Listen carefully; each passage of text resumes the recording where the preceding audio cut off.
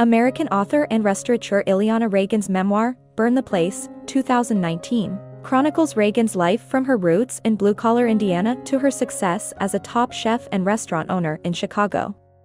Along the way, it touches on subjects that include addiction, farm life, and queer identity.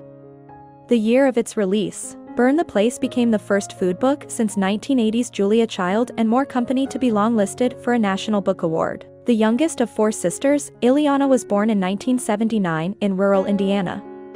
Growing up, her parents cultivated much of the food for their family.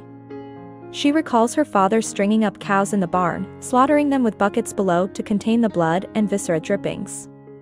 Iliana also recalls in vivid terms her mother making homemade pasta, an experience that helped ignite her love of cooking. She plunged her hands into what was now dough and began to fold it over and over onto itself. Little by little, the flour on the cutting board disappeared into the ball beneath her hands, like a little yellow sun beneath her palms. Supple. I got closer. It was aromatic. I fell in love.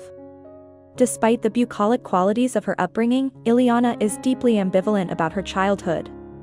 On one hand, she recalls fondly the memories of family pig roasts, trips to the county fair, a barn loft filled with kittens, and journeys into the woods to forage for wild mushrooms. Even her recollections of her family house's perpetually flooded basement, spotty electricity, and wild temperature fluctuations are painted in hues of nostalgia. Part of this is because these memories act as a counterpoint to much of the torment she experienced as a child.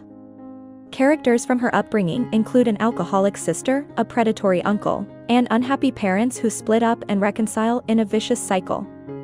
Her childhood was also a time of extreme gender confusion. Unlike her sisters, who are paragons of femininity, Iliana often feels that she belongs in someone else's skin, or even on someone else's planet. For her 4th birthday party, she insists on wearing a suit and tie. She invents an alter ego named Damon who has wealthy yet absent parents. She fantasizes about a UFO coming to spirit her away to another world. On the day I began waiting for the mothership to come take me back home, I was barefoot on the lawn, packing with a pair of socks in my undies. My little boy shorts bulged. I was shirtless and had on a tiny white baseball cap. I looked west, there were huge clouds forming across the sky, the sun was against my face, and I had the strangest feeling that I didn't belong there. Not until her teenage years does Iliana find a way to reconcile her family strife and gender confusion. Unfortunately, that coping mechanism is alcohol. At the age of 15, Iliana downs her first drink, a strawberry daiquiri offered to her by a high school heartthrob. She proceeds to barrel through her high school years in a haze, crashing cars, being arrested, and carrying on relationships with women in secret. A year after her first drink, Iliana gets a job at an Italian restaurant bussing tables, chiefly as a way to earn money for alcohol.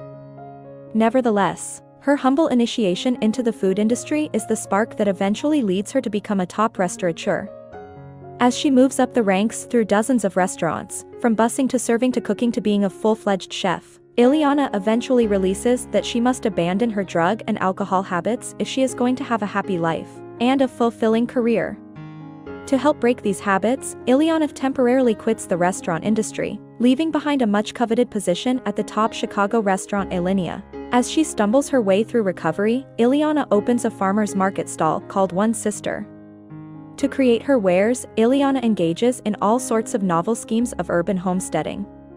In 2012, Iliana's sober-minded embrace of her passions leads her to her Open Elizabeth, a restaurant named for her deceased oldest sister.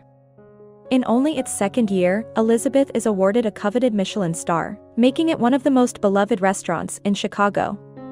According to The New Yorker, Burn the Place is a thrilling, disquieting memoir of addiction and coming of age.